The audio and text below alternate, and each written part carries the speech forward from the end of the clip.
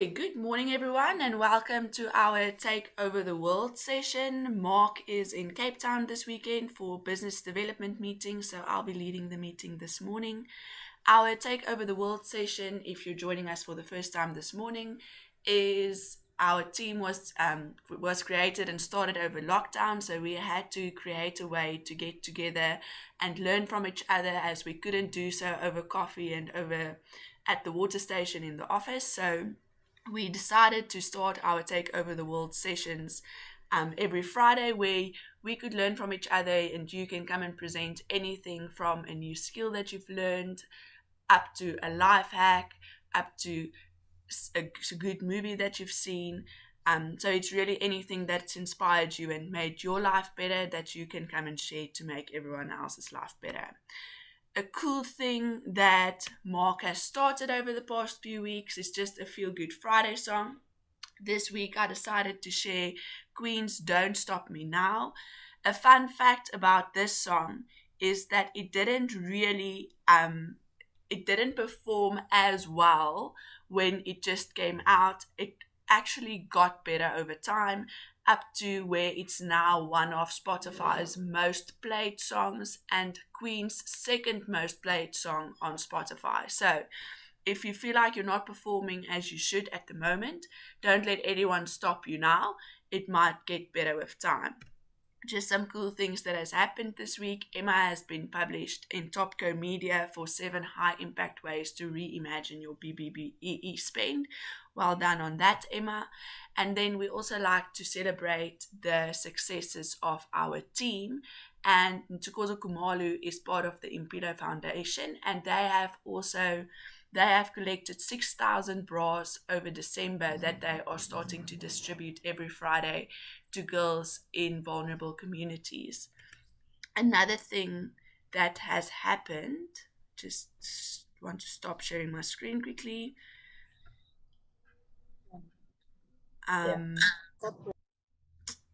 Another thing that has happened is that Blossom has opened a new micro franchise in Springs over the week, so that is also really cool. But I think you've heard enough from me now, so I'll give over to the ladies who will be presenting today, Jess and Michelle, who will be going first.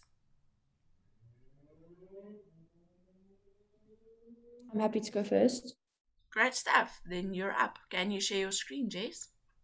No, I can't just yet. Okay. Saying host disabled. Let me.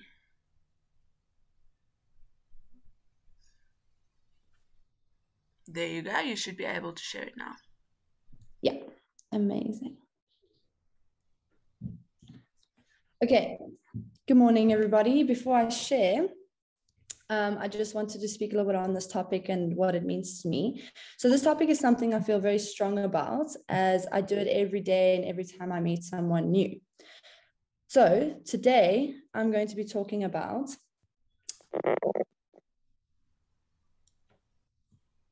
the 3 techniques to reading people.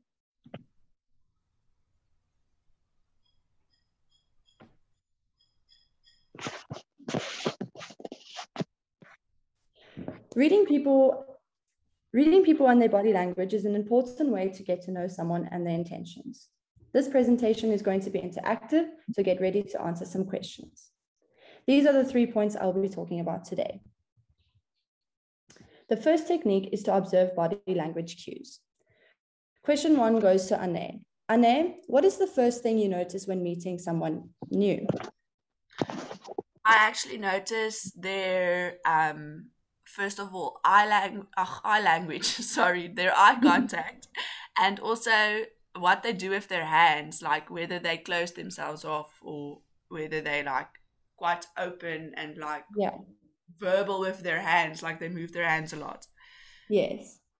So actually, according to Psychology Today, words count for only 7% of how we communicate, whereas our body language is 55% and voice tone represents the rest. The ways in which you can observe body language is through appearance, posture, physical moments, and facial expressions. This is all physical and the way someone presents themselves. It shows how they want to be perceived. The physical moments you have to look out for are leaning and distance, crossed arms and legs, hiding one's hand, lip biting, and cuticle picking. And then there are facial expressions. This is a great way to see emotion and read how someone is feeling without them saying so.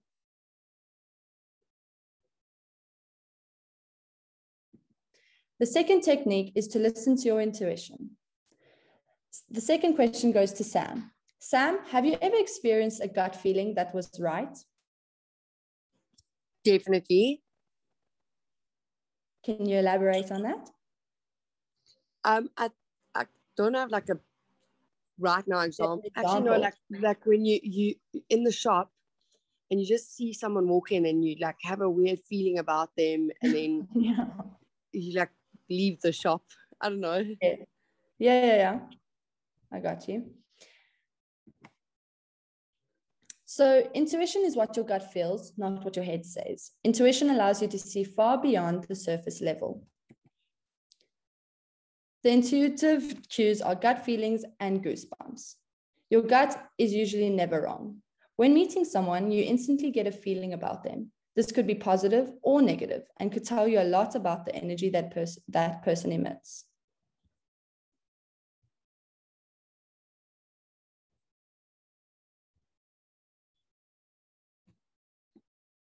Lastly, the third technique is sense emotional energy. This question goes to Paula.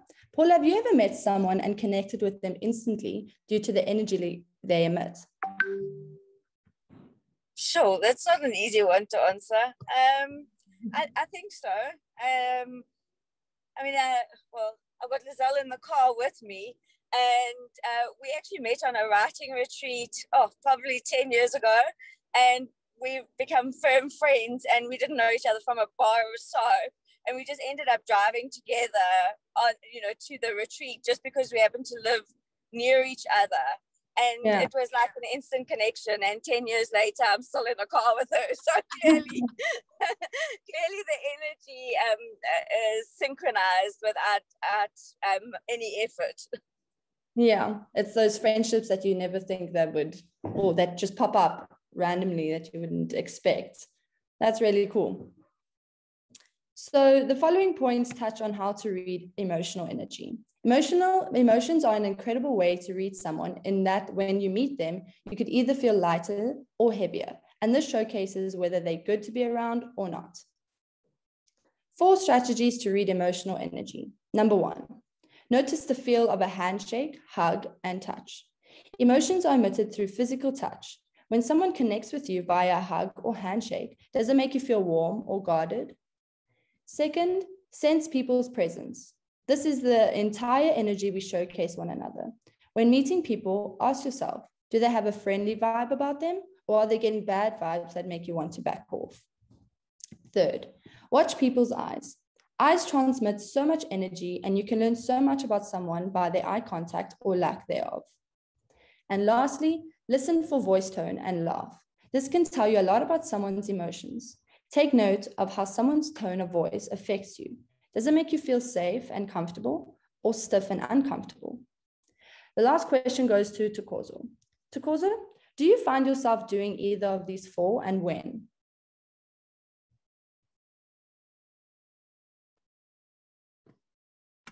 Jess, I don't think she's on the call this morning. I don't see her there, so... Okay, I will move this question to Jonathan.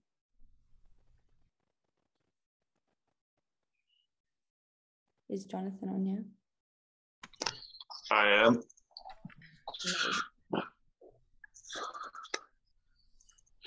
I noticed this with some of my friends when I'm meeting their other friends, or I'm meeting new people that come into the friend group. I notice a lot of this emotion with them and connections.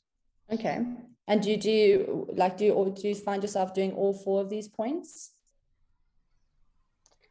Definitely, yes. Okay, cool. So I would like to just end off by people aren't too complex. There are many ways we can figure someone out to work with them in a better way or figure out how they operate. I hope you are able to take these tips and implement them into your daily life when meeting people in business and the social world alike. Thank you. Well done, Jess. That was really a cool presentation. I think something that has become quite difficult is like the handshakes and the hugs and that physical feeling during COVID. I'm very glad that we can get that back. Is there any thoughts, comments, input into Jess's presentation this morning? Yeah, Jess, thank you so much for sharing. Especially as a team, we always want to come across as more friendly and more approachable. And I think, yeah, those few tips that you shared in the beginning about body language and how your body language can say a lot about you, or 55% about, you know, your commitment to the conversation. So yeah, team, let's have some good body language. Yeah. I think what's also really cool is they say that your gut is like your second brain, and that you should be mindful first of all as to what you put into your gut, just as to what you put into your thoughts and into your brain. And like when your gut starts acting up funnily, like you need to identify what it is that makes it act funny, because sometimes it is an emotional thing and not just a physical thing. So yeah, that was quite cool. Thanks. I think also like first impressions are always a biggie. So I think putting that puff chest up, you know, and being confident says a lot. And also it will show someone, you know, that you're confident in yourself, and, you know, so I think that's also really cool to have. First impressions are always important. That's true. Thanks so much, Jess. Next up this morning, we have Michelle. Michelle, are you ready to share your presentation with us? Hi, yeah, I'm ready. So I am going to be presenting from my phone, or I sent you an email, Ane. Can you rather share my presentation, because I don't have electricity, so now my device is acting up and I can't seem to share this one on the phone. That is not a problem. Just give me a moment, because I close all my tabs while I'm on something like Zoom. So I have it. Just give me a moment to quickly download it. Okay, thank you. Yeah, and then you just, Michelle, have to make an A host. I will. Don't worry about that. And also then, please just tell me whether you can see my screen or not. I made a very big Zoom boo-boo this morning. It's Zoom 101 to ask someone, can you see my screen? And I didn't do that this morning. So I actually had pictures of all our cool things that happened this week. But yeah, you couldn't see it. But I'm glad that you could still follow my traits and understand what I was saying. Okay. Share. Can you see my screen? Yes, I can. Thank you. Great stuff. Then you're ready to go, Michelle. All right. Okay, so good morning once again. My name is Michelle, and today I'm going to be talking about the healing power of plants in our gardens, understanding herbs and their use. So what is a herb? A herb is any plant with leaves, seeds, or flowers used for flavoring food, medicine, or perfume. A herb is a plant or part of a plant valued for its medicinal, spicy, or aromatic qualities. Did you know that Hippocrates, who was alive 461 to 371 BC, is considered to be the father of natural medicine? The Hippocrates who treated diseases with diet, fasting, herbs, hydrotherapy, exercise, spinal manipulation prescribed on the basis of the principles of healing that are now used as the foundation of neurotherapy, which is a form of healthcare that combines modern treatment with traditional methods. So this just goes to show how much herbs have been in use, how much we have used herbs as our sources of medicinal treatment. So herbs have been in use from early times until the mid 19th century AD, when drugs were first introduced into use by the Europeans.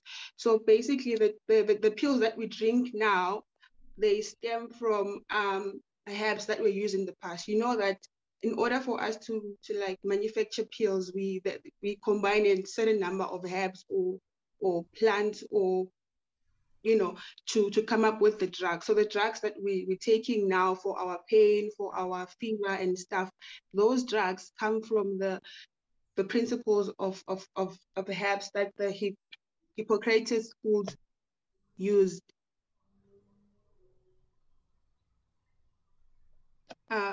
Next. Sorry, Michelle. Okay. I lost your screen. I don't know what happened. Can everyone else still see the screen?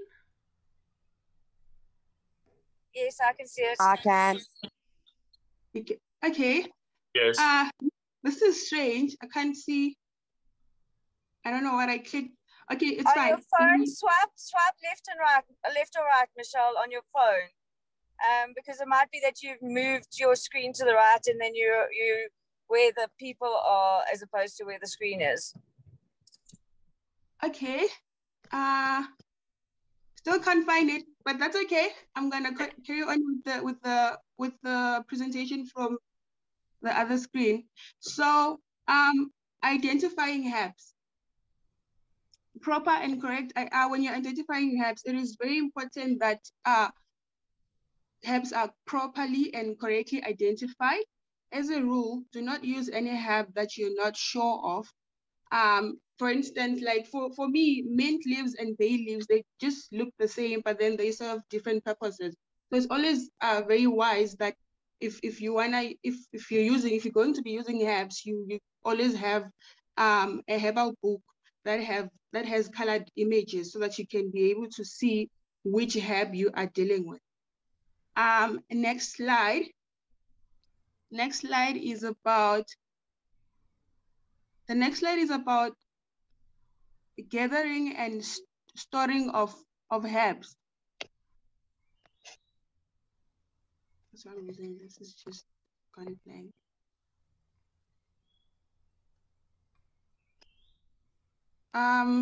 Please just give me a second.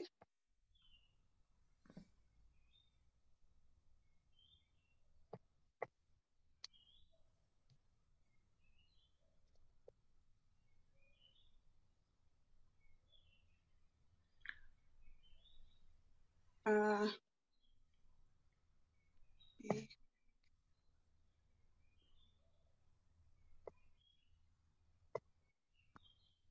Can I just quickly exit this meeting and come back? Because I seem to have lost control of my screen. I don't know what's going on. That is fine. Can I maybe help you, Michelle, and then you can elaborate on it? So we are at gathering and storing of herbs. And you said that herbs are not to be gathered in cold and damp seasons. Yes, they are not to be gathered in cold and damp seasons because now, can you just carry on with the presentation while I try to? Yes. So when harvested in cold seasons, keep free from forming mold. Tender leafy herbs and flowers should be dried under a shed. Hard woody twigs, barks, and roots can be dried on direct sunlight. When drying, keep herbs free from dust and allow free circulation of air.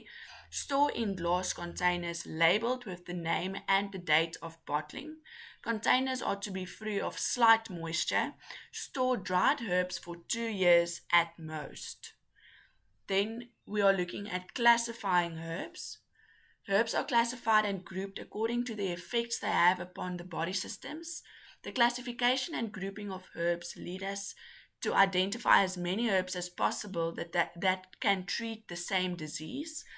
Herbs in the same class or group can be blended or mixed to increase their effectiveness against the disease. Then there's different classes of herbs. There's alternatives antibiotics, and stimulants. Okay, Anne, I'm back. Thank you so Great. much. I'm back and I see the screen now. Okay, so I see you've covered the methods, the gathering and storage of herbs. And you've also covered the classifying herbs and the classes of herbs. So there are like many classes of herbs, but I've only chosen to focus on three, which I think are, the most interesting. So we've got alternatives. Alternatives are blood purifiers, and they're used to treat conditions arising from toxicity. They improve the condition of the blood, accelerate elimination, improve digestion, and increase appetite. And these herbs, this is actually a combination of herbs, plants, vegetables, and fruits. So we've got the bearberry, the blue flag, the burdock, the figot, the prickly ash, I mean to say. We've got a whole bunch of them, and what they do is they work they function to purify your blood, and then can we move on to the next? We've got the antibiotics, right? What I've noticed is that a lot of us just run to the pharmacy when we have infections and stuff like that we usually use antibiotics to treat with. So instead of always going to the pharmacy, what you could do is actually use onion. Onion is your everyday vegetable that you use on your stew, on your salads and stuff. You can use that very same onion to treat the very same thing that you would have gone to the pharmacy to get antibiotics for. So antibiotics are herbs that inhibit the growth or kill bacteria, fungus, and some viruses. And these include your everyday fruits and veg, like your garlic and your onion. Next. And then we've got the stimulant. The stimulants excite and arouse nervous sensibility and stimulate vital forces to action. They increase and strengthen the pulse and restore weakened circulation. So these include the cayenne pepper, the ginger, hot radish, snake root, prickly ash, poplar, and wintergreen. Other people, some people have got this thing of just fainting because of poor blood circulation. So these stimulants would really help. Then we've got methods of preparation. The method of preparation, the method of preparing the herb will depend on the part of the herb used and the manner in which it is to be applied. We've got a lot of methods, but my main focus today is juicing and powdering. Next slide. With juicing, herbal juices may be obtained from plants, vegetables, or fruits. Juices contain all undegraded components, especially vitamins. Plants that should only be used when dry should never be consumed as juice. To make juice from plants, you would need to mash or use a juicing machine, and you need to make sure that you juice these plants as soon as they are picked. It's very it's the healthy option. It's very safe actually to do that. Once the plants have been picked and you want to make juice from them, make it as soon as possible. Do not leave out to dry or leave in for some days. And to consume the juices, you would probably need to take it in small teaspoon dosages or dilute in water because they may be strong for your stomach. And then another method of storing is powdering. Medicinal powders may be obtained from plant leaves, clusters, bark, dried fruit, and roots. Powders provide maximum advantage of active components of the plant, especially from the hard parts, such as roots. Powders allow more exact dosage, especially when using potentially toxic plants, which must be used in very small amount. and the plant part to be used must be dried longer than usual, then finely ground. So it's very important that when you're going to like powder a plant, when you're going to turn it into powder, you make sure that it is dry, because if it is not dry, it actually becomes a health hazard for you to like grind a moist plant and consume it. So always make sure that your plants are like really, really dry. And then application of herbs. There are two main methods that I know of. Firstly, we've got the constitutional application and the local application. So the constitutional application, it's like when you're like your syrups, your teas, you know, your juices, when you have to consume the herb for it to work. This would work in terms of you know, like blood purifications, you know, I mean, blood purifiers, or like when you've got some internal pain, like maybe you've got a headache or something just inside of your body is painful. So then you would need to take the herbs in the constitutional application. And then there are times, this one is actually the one that I favor most, like when you've got maybe like a tummy, a stomach ache or a headache, instead of having to consume pills or taking juice, you can just locally apply, as in like apply the herb on your skin. You would have to maybe turn it into paste or something, and then just apply to wherever you feel the pain. This usually works when you've got like wounds or cuts or whatever, or you've got like eczema, or you've got all those skin related problems. Yeah. So now the reason I decided to give this presentation on the healing plants, on the power of healing plants in our gardens, is because, you know, I've noticed how personally I am very dependent on pills for anything. The second I'm stressed, I ask my grandmother for stress pills. When I'm writing exams, I want pills. When I've got a headache, I want pills. So it's like pills, everything. And I know that this is dangerous. I know that it's unhealthy for me. Pills themselves have put me in the hospital, but I still take them anyways. And, you know, regardless of whether or not they pose as a health hazard for me. So the main reason I decided to give this presentation was to say, you know, to share with you guys that, you know, instead of always taking the pills, you can opt for plants. They are safer, they are healthier, they are not as they're not addictive as drugs are. They're not expensive as drugs are, because you can actually, you know, have these in your garden. So when you have got a headache, you just go to the back of your garden and you know, take a wormwood or something, make tea out of it, and you should be fine in 15 minutes, you know.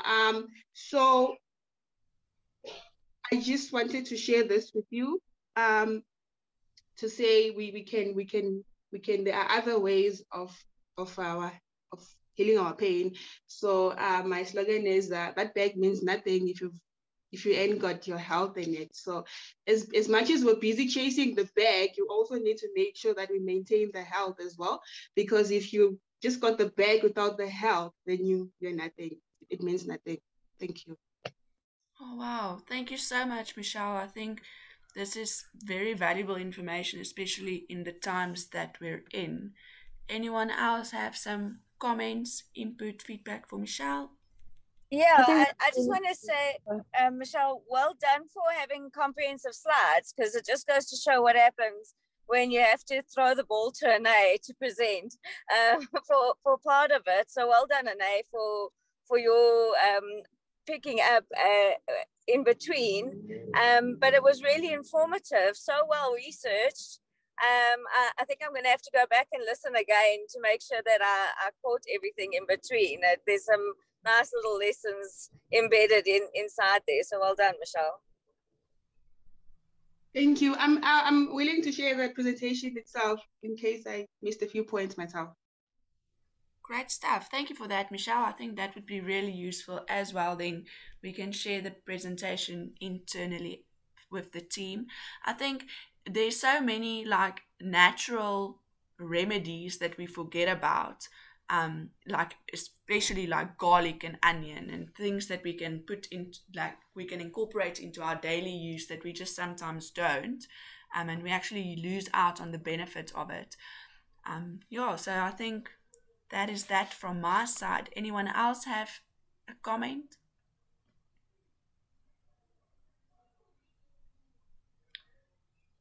I think they're researching how they can stay healthy in healthier terms, Michelle. So thank you so much for that. With that, I think that is our presentation for this morning. I hope you guys have a lovely Friday. Thank you so much for joining us. For our external attendees that joined this morning as well, thank you so much for joining us every week. There will be a playback facility made available so you can listen to this again in your own time. And I hope you guys have a lovely day. Happy Friday, guys. Thanks, Happy Anae. Friday, Happy everyone. Friday, Thank everyone. you. Thank you.